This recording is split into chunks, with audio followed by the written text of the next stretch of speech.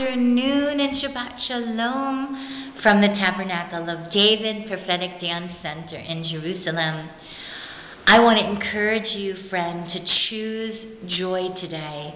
And it is a choice. We can choose our attitude about how we will approach our lives, approach our relationship with God, ourselves, and others. And it is a choice. And if you're stuck in a victim cycle, I really want to encourage you to step out of that cycle, because there's no way out except for your choice to step out.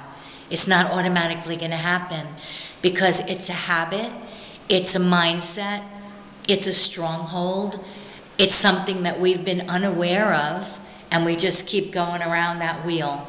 And so we have to choose. First of all, we have to see that's what we're doing, and we have to choose to get out of that cycle.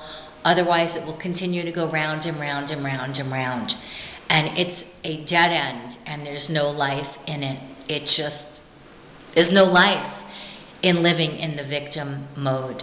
I want to encourage you to choose joy. It is our inheritance in Messiah Yeshua. And if you've never called on the name of Yeshua, I want to invite you to do that with me today.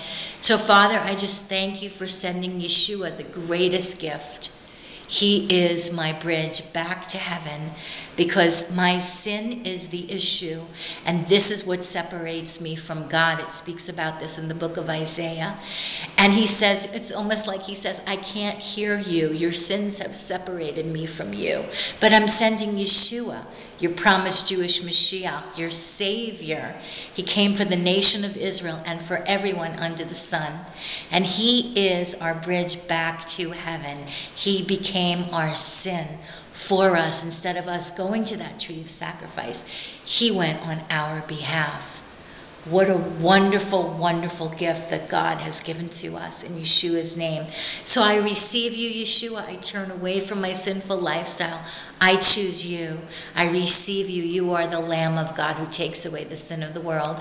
And I choose to walk with you for the remainder of my days. I surrender my life to you. Will you lead, guide, and direct my life for the remainder of my days? Bible says if you've done that, the Father, Son, and the Holy Spirit now live within you, and that is resurrection power. And there is nothing that God won't do for his child. And the Bible says that those who have received his Yeshua are his children. He says, I've called you by name, you are mine. So let's choose joy, let's receive our Yeshua, and now we're positioned, heaven-bound, and here on this earth, we can come into the fullness of our one-of-a-kind destiny in the name of Yeshua. From Jerusalem, God bless you and Shabbat Shalom.